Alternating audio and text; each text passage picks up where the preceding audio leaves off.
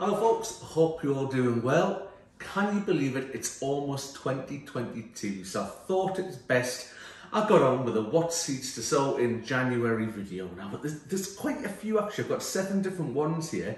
So when I was looking through my seeds and sort of planning what to grow over the next month and get things started, I was a bit surprised there was that many, but some of them are a bit samey, so there's a different varieties of the same types of seed. But I'll go through them each one by one and tell you what I'm going to grow. So first up is onions, and it's onions from seed, not from sets. Now, there is a sort of a tradition in amongst gardeners that says you should plant your onion seeds on Boxing Day. We're a little bit colder up here in Scotland, so I usually leave it another couple of weeks after that before I start mine off. But I've got 2 different types here. I've got these ones here, which are Bedfordshire Champion. Again, they're from DT Brown, our favourite seed supplier. Don't pay us anything like that. It's just a recommendation from me is that I get good seeds from them. So that's a good standard onion. They grow really well, grow to a nice size, and now's the time to get them in because growing onions from seed takes a lot longer from set.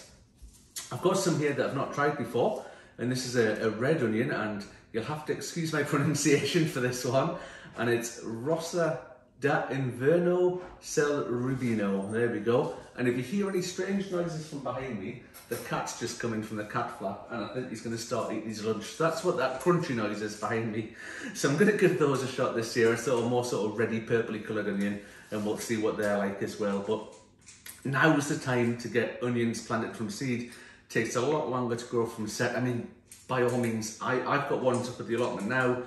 Grown from set, it is so much easier to grow from set. There's not a great difference in price, but I just want to do some from seed just because.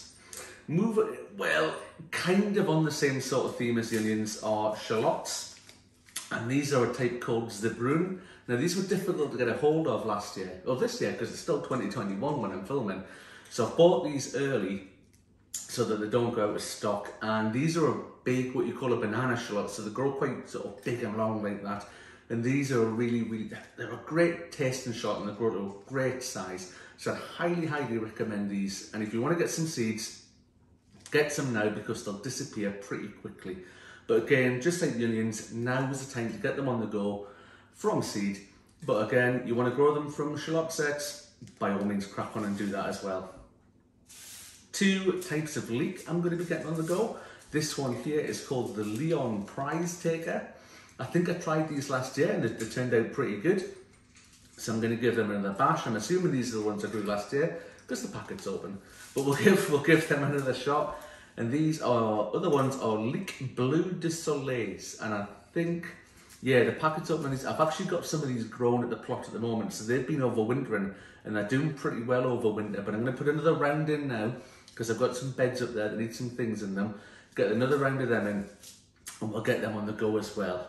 Finally, now's the time to get your chili plants on the go. I was late this year and get mine on the grow. Guess it means the same thing. And they fruited really late. I mean, I got a decent amount of chilies off them, but it was really late in the season when they fruited. So I'm starting these off a lot earlier. So the first one I've got here is one called Habanero Big Sun. That's a nice big sort of orangey coloured chili pepper. And the other one here is one I did this year as well. It's called Chocolate Doula. And that's a grey, browny sort of coloured chocolate chili. And it's got a really sort of smoky taste about it. A really nice one. So I'm going to go those ones again. You see, they're open, so I use them again. But they're absolutely fab. And the thing to remember with chilies is they've got quite a high temperature needed for germination. So they need to be at around about 20 degrees centigrade. Now I'm very lucky that I've got a heated propagator, and these will absolutely be going in that to get them started.